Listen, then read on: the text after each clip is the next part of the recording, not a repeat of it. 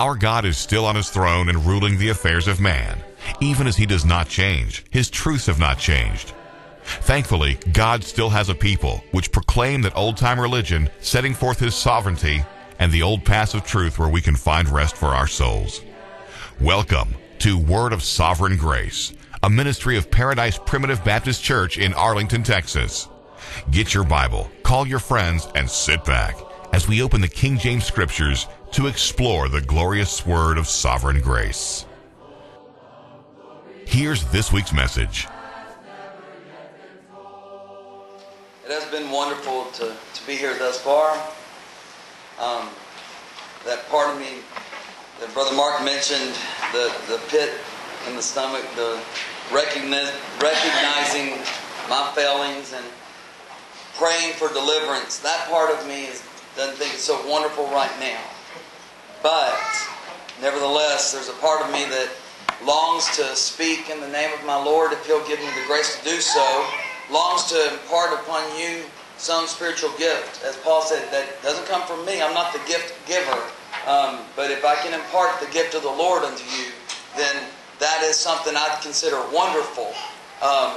It's a wonderful blessing that I have, and very thankful to be able to attempt to do so, but prayerful that the Lord will give grace. It's been on our hearts and minds to be here with you, and have felt that the attempt to come up to the house of the Lord has been blessed. Our Lord is so gracious to bless us in spite of ourselves, in spite of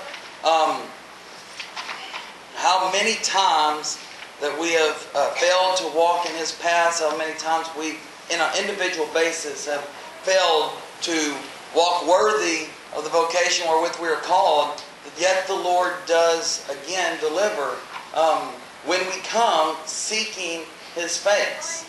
And the problem I have is that I do not continually seek His face, but when He allows me to turn to Him, when He allows me to put aside myself and look to Him, He's gracious to receive those that come seeking His face. This morning in the song service, when Elder Hewlin led Sweet Hour of Prayer, Brother Hewlin, when we got to the part that we sing, and since He bid me seek His face, that got to me this morning, because that's what we've come to do, to seek His face. And it's not our idea. He bid us to do so. There's a psalm where he says, where the psalmist writes, Thou hast said to me, seek my face, and the answer was, Thy face, O Lord, will I seek. That should be my answer all the times of my life. Sadly, it's not, but it should be something that we desire in our lives, is to see the face of our Lord and Savior Jesus Christ. And we will not see Him with this natural eye in this life. We will not be able to behold that beautiful face with these natural eyes while we yet walk in this world and in this sinful flesh. But someday we'll see Him as He is, when we will be like Him. But until then, He has not left us without His face. He has not left us in a place where we do not have the ability to approach unto His throne. We sing songs about throne of grace. It's one of my favorite songs that we sing, because the music is beautiful, but mostly because we have a throne of grace where we can go. And without that throne of grace, I know you feel the same way. I could not live in this life. I could not walk in this world without the ability, by the merit of the blood of Jesus Christ and the grace afforded us by our Lord God. I would not be able to walk in this life. I know you feel the same way when the things come down, pressing down upon us, when the things of this life weigh down on us, those things from without, and then certainly from within ourselves, our own sinful nature that fights against our inward man, to the point that the weak part of us just sometimes wants to lay it down, but that inward man is not weak. That inward man will never lay down his arms, but how many times do we allow the flesh to rule in our lives? How many times do we neglect the command of the Lord and the instructions of Paul when he says to yield not ourselves to the flesh? That I've tried to preach on that you're dead in Colossians chapter 2. That ye are dead, and your life is hid with Christ in God, and so mortify therefore the deeds of the flesh. That we're told to do that. We're told how to be able to live in this life and not be wearied by the things of this life, and not be downcast by them. But when we don't heed those instructions, that's when we are wearied and downcast by the things of this world. Brother Mark mentioned this morning about parents. I've mentioned that at Grace a few times lately. Coincidentally, you preached what you know, and though I don't know very much, my life circumstance provides me a lot of parental examples. I don't know a lot about farming. In fact, I don't know anything about farming. I've never farmed anything, nor can I keep a plant alive in my yard. So it's hard for me to preach about plowing the row. I'm just being honest. It would be disingenuous for me to try to preach about plowing a straight row. I've never plowed anything. But I've tried, by the grace of God, to raise children so far. And while failing miserably, I'm learning some things. I'm not learning how to do it better. I'm learning some things about God. See, God gives us things in life that are meant to teach us about Him and about our relationship with Him and about what He's done for us. God has given us examples in nature to teach us of Him. And we are supposed to look at those and see Him. He tells us in the Bible things, naturally speaking, that are meant to point to Him. And He doesn't leave it vague. Some of the parables are a little vague, but for the most part, for His disciples that seek His face, He makes it plain to us if we will look. And when He tells Nicodemus, and I've tried to preach a whole sermon on this, but I won't today. When He tells Nicodemus, you must be born again. The Lord Jesus Christ invented birth. Put it that way. He created natural birth. And He knows full well what birth is. And He knows that those born never choose Him. So He did not use a bad example, as I am prone to do. He used a perfect example. That those born of God, it was the action of God that made us born of God. Which were born not of the... I always miss something in this. Not of the will of the flesh, nor of the will of man, nor not of blood, nor the will of flesh, nor the will of man, but of God. I hope I got all... I know I can get it right if I say this. Which were born of God, nothing else. If I can just summarize it, I'll get it right that way. We're born of God just as your children are born of you. Your parents bear children and they don't ask their permission or ask them to accept their parentage. Prince William is a prince by birth, and Princess Catherine is still just married into the family. We are married into the family, we're adopted into the family, but we're born of God. And we didn't choose our family of God. He gave us that illustration. When He told us we're dead in sins, He didn't use a bad analogy. Dead is dead, and we're supposed to look at natural death and see what dead in sins means. That we can't recover ourselves from that. There have been people brought back from what we would have called dead, medically speaking, but those people didn't revive themselves either. It took an outside force to revive them. No one ever just brings himself from the dead, say Jesus Christ, and in that case it still says God rose Him up. Natural illustrations should teach us about God, and we're given children. And when we are trying to raise children, we should see some things that teach us the spiritual lessons that we need to know. We need to see God in our lives. When we have marriages, we should see God in that marriage because it was instituted by God to teach us of Christ and His bride. And as another minister that, not me and not Primitive Baptist, said, and it was related to me by my wife, who she went to this wedding. I said, I wish I could have came up with that. It was this, that since marriage is a picture of Christ in the church, then when people look at our marriage, they should see Christ in the church. That means we need to live a marriage that portrays Christ and the church. There's a lot to that, but what I want to get all this that I'm saying out of is God has given us how to live this life, how to live in a way that seeks His face, in a way that allows us to trudge on through this world, and not just to trudge on, but to walk boldly and victoriously in this life. He is a parent who did not leave his children without instruction. You know, as a parent, you try to raise your children, you do the best you can, but here's the main thing you want. If nothing else, you just expect two things of them. I expect a lot of my children, but it boils down to two. It boils down to do what we tell you to do, and do not do what we tell you not to do. Now, if you'll handle those two things, you'll really cover it all. But as a child, I know I didn't. Amen. Keep them quiet. But I know I didn't, and I know they don't, but that's all we expect. God did not. He wasn't one of these bad parents that would go around and give His children everything they want to where they're spoiled. God does not give us everything we want in this life. Thanks be to God that He does not give us our every desire of this flesh. It would ruin us as sure as anything can be ruined. God gives us, as a good parent does, good things.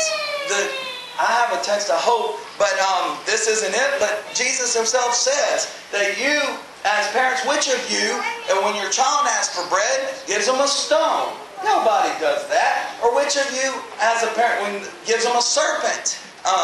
That's just, no one would ever think, as a good parent, to do that. But then He tells us this.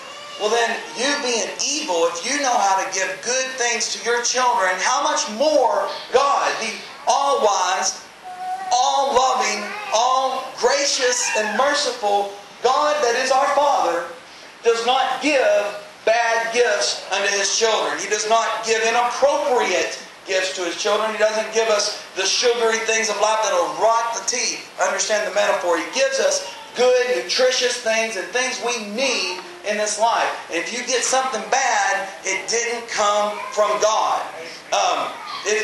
The text that says, every good gift and every perfect gift cometh down from above, that to me not only includes the good, it excludes any bad. That every good gift and every perfect gift, and therefore no bad gifts or imperfect gifts, nothing that God doesn't give unto us, evil, troublesome things. He gives us correction that our flesh calls troublesome sometimes and evil to us, but He doesn't give us bad things. He gives us the tools we need for this life, and He gave them to us in the inward man and in His Word. Now the text I want to read to you is in James chapter 5.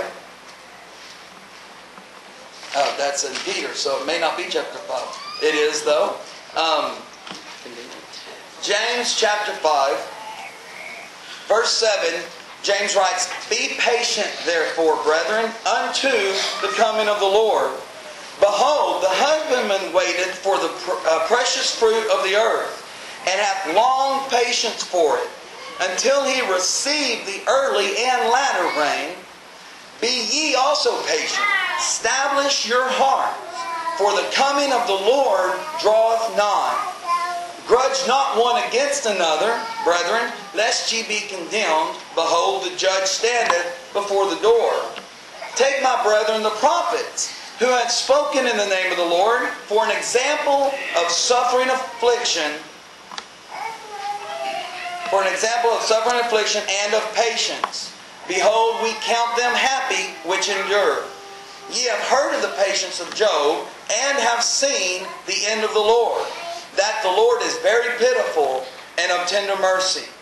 But above all things, my brethren, swear not, neither by heaven, neither by earth, neither by any other oath, but let your yea be nay, and your nay, nay, lest ye fall into condemnation.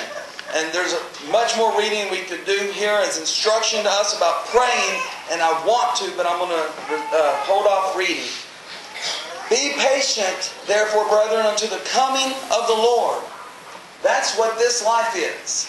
Understand, we are here for a purpose. We have a reason to be here. Man has tried for all the generations of this world to come up with a meaning of life outside of the purpose and will of God. But you will fail every time you try to come up with a meaning of life outside of God. Since God created all life, He is the meaning of life. He is the source of life. And we're told by Solomon in his writing, let us hear the conclusion of the whole matter. What matter? His writing, yes. The Bible, yes. And even our lives. The conclusion of the whole matter is to fear God and keep His commandments. This is the whole duty of man. This is our life. Is to keep the commandments of God, to respect and reverence Him, fear Him, and to seek His face, because He's given us that ability. As a child, you would not be, you can obey your parents and never seek their face, but that isn't what you want as a child. You desire to embrace your parents and with their approval and with pleasing them. Be patient, therefore, unto the coming of the Lord. That's this life. We are to be patient in this life looking toward the coming of the Lord. We heard this morning about the Lord's coming again to take us home. He is coming, brethren, to take us home. But He is here with us today. He is in you, as we heard. He is with us, and He walks this life with us.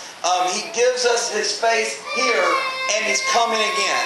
Those are the two things that allow us to be patient toward and to the coming of the Lord. What is patience? It is a cheerful endurance. It's not just an endurance, but a cheerful endurance. And as I know Mark has preached before on enduring isn't just suffering for a little while then giving up. Enduring is to the completion or the fulfillment of. And we'll hopefully go to that text. He says, be ye patient like that husbandman, which is the natural example of patience. The husbandman doesn't just plant his field. Now, again, I don't know anything about farming, but I've read something. He doesn't just plant a field and then go inside and watch his sports and whatever he does until it's time to harvest. I know this, I don't want to farm because of how much labor he has to put into it. Patience is not sitting back and waiting for something to happen. Patience is cheerfully enduring what you have to endure toward the goal that you are looking for. And it involves something that'll pull out of you that ability to endure. And in the text in Hebrews that I want to look at, it's joy. We are given an example of how to endure in this life. We're told the prophets endured. We're told Job endured. We're supposed to look at them as an example. And in Hebrews chapter 11, 12,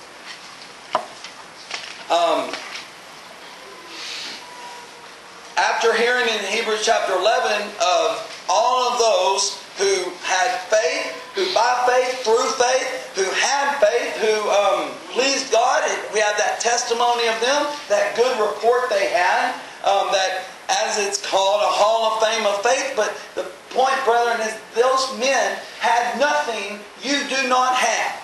They did not have inside their inward man a super faith that we aren't endowed with by the Holy Spirit of God in regeneration. They had the same faith that you and I have today, if indeed we are born of the Spirit of God, and I believe that we are.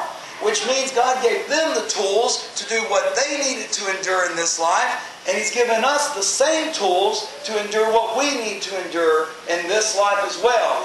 We're told in James that Elijah was a man of like passions as we are. You know, passions, we use that word kind of as something you love. But when you think about passion, like Christ was seen after His passion, and then there was that movie they made about it. I didn't know it when I was a child, but it means sufferings. Elijah went through the same sufferings we go through. He wasn't a man who didn't have it easy all his life. And if you read his life, you find he didn't endure nonstop. He didn't persevere all the way. He got despondent and he got down on things, and he basically thought it'd be better if he just died, that the Lord wasn't going to deliver him anymore. But the Lord showed him that He has not left us without the things we need. And He hasn't left us without a company of witnesses. And here in Hebrews chapter 12 He says, "Wherefore, for the reason being, wherefore seeing we also are compassed about with so great a cloud of witnesses." You know, they had their cloud of witnesses around them. Elijah had his, the answer being that right then, right there, God had reserved about 7,000 who have not bowed the knee. All of these who died in faith, they weren't alone in this world. They had their companions that followed God. And we also, look about you.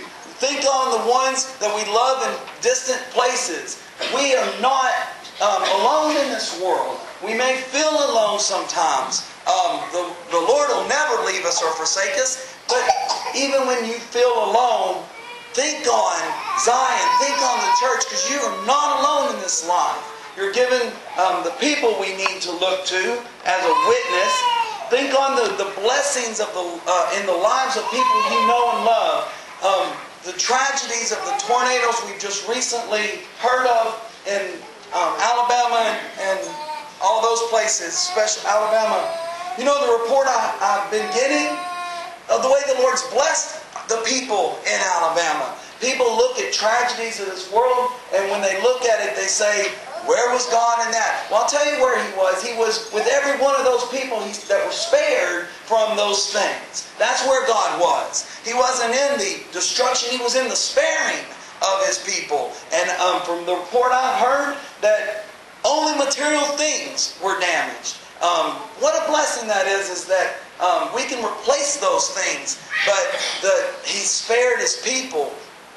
You know, even if someone were to die, that person has been spared from this world. We know and hope that if we pass away in this life, that to be absent from the body is to be present with the Lord. So that's a deliverance as well.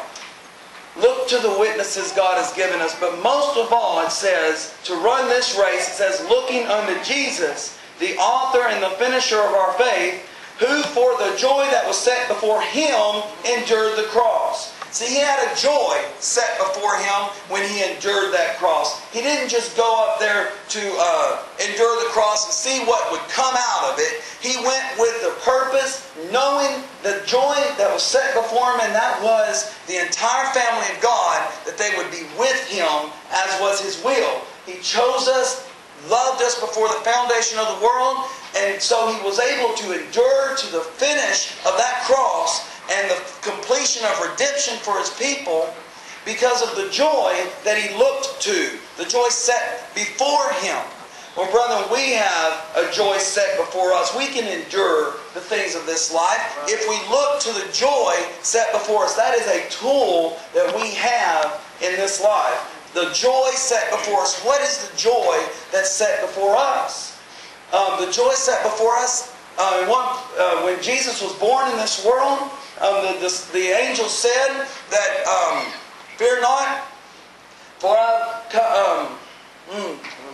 you hear it all the time. Fear not, for behold, I bring to you good tidings of great joy, which shall be to all people." Why? Because the Savior was born in Bethlehem that day. That's the joy that we have set before us. Our Savior, Jesus Christ, who endured. Our joy is the one who endured for us, and we were His joy. Well, He is our joy. We look to Him and we're able to endure this life. We're able to endure, and if we do endure in this life, when we see someone endure, we count them happy that endure. You don't count someone that is suffering happy, but you count someone who's finished suffering happy, and that's what enduring is. We have suffering and tribulation in this life. We have mountains that come on us. but looking to the joy we can get through the tribulations of this life. Jesus Himself said, in this world you shall have tribulation, but fear not, for I have overcome the world. Our joy has overcome this world, and He's given us the victory. What did James write in... What else did James write in that text? He wrote that you know... Get back to it. He says, you have heard of the patience of Job. And he says, and have seen the end of the Lord. What does that mean? The Lord has an end? No. You've seen in your life, through the Word of God and through the preaching of the gospel, we've seen the end of the Lord. Or in other words, the intended outcome. The thing that He has accomplished. The joy that we have is set before us is the end of the Lord. The end He has brought about. His end for us. You know, it says in Isaiah, He is God, there's none like Him. There's God, there's none else. Declaring the end from the beginning and from ancient times the things not yet done, saying, my counsel shall stand, and I shall do all my good pleasure. That's talking about what Jesus would accomplish. And declaring the end from the beginning, the way I see that is to say, not just that He saw the end from the beginning, not just that He knew what the end would be from the beginning, but that He has been telling us, declaring to us what that end is since the very beginning. When He covered Adam and Eve with coats of skin, He declared the end right there. And even today, in the preaching of the gospel, He declares the end. He's been declaring the end from the beginning, ever since the beginning. And we know and have seen the end of the Lord. It's like if we're watching a sporting event and we already have known the outcome, why would we fear? Why would we wonder if our team's going to be victorious if we've already seen the end? Brethren, we in this life, no matter what we're going through, we've seen the end of the Lord. You've seen it. You know the end. Why should we fear? Why should we not be able to endure? That joy that we have, the end of the Lord is ours. He's already given us the victory. And you've seen, it says, and that the Lord is very pitiful and of tender mercy. Pitiful, full of pity, compassionate is what that means. Loving kindness He's had for us. We didn't just hear about it, we've seen it. We've felt it. He's shown Himself to us as a loving and compassionate God. Merciful unto us. What did Peter say? That to desire the sincere milk of the Word, if so be ye have tasted that the Lord is gracious. You've felt that in your life, have you not? You have felt the loving kindness and the loving compassion the Lord has for you. Those are the joyful things that we can look to endure in this life. He's also given us another tool by where we can endure the things in this life. And that is, He's given every one of His children of God this. Not a single one of His children are lacking. If born again of the Spirit of God, you are not lacking this. Now there's a lot in that fruit of the Spirit that I cannot touch because I want to try to close. But, I've just talked about joy. We preached a whole sermon on love, peace, long-suffering. I want to talk about faith. He has given us faith. Now, faith itself will take 2 or 3 sermons as well. But I want to try to keep it as simple as I can understand. I want to try to make faith something that I can lay hold on, and a tool that I can use. Okay? Faith is not believing. Believing has to involve faith. True believing cannot come from any place except faith. But faith is not believing. Faith is a total confidence in the truthfulness of God. Faith is so strong that we never use faith the way it can be used. Faith is a tool that we have. Faith has been given to us in the inward man.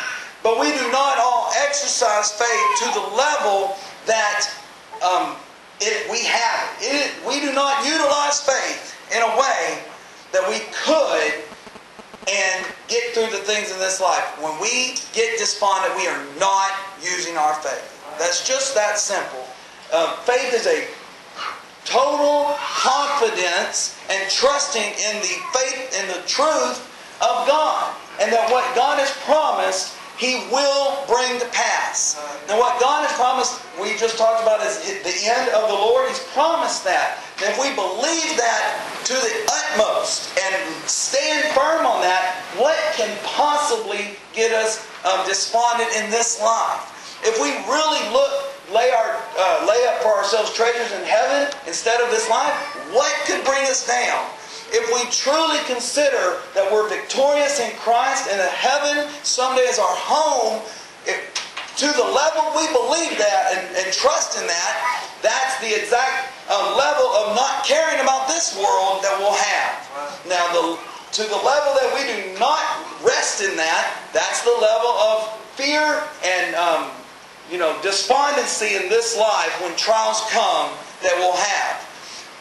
Faith is given to us, but we must use it in this life to endure the things of this life. And there's a lot more about faith that I'd have to lay out, but just understand that every child of God has it. No one is lacking it. And there's a place in Matthew chapter 17, I believe,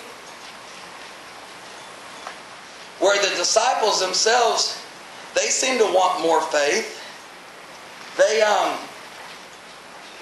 Mark 17. I think I knew there was a 17. I think Luke 17 has something very similar. I think 17. Remember 17. I sure love when I have a good brother in here who can get me in the right place as fast as possible.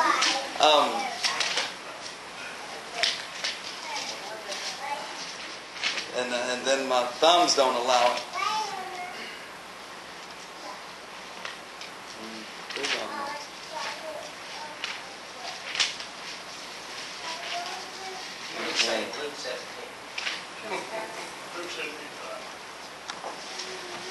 If I'm not mistaken, though, in Luke it speaks of a sycamore tree.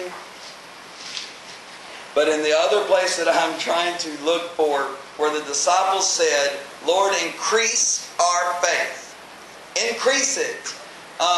It's as if they're saying, Lord, what you've given us is not enough. We need more from you.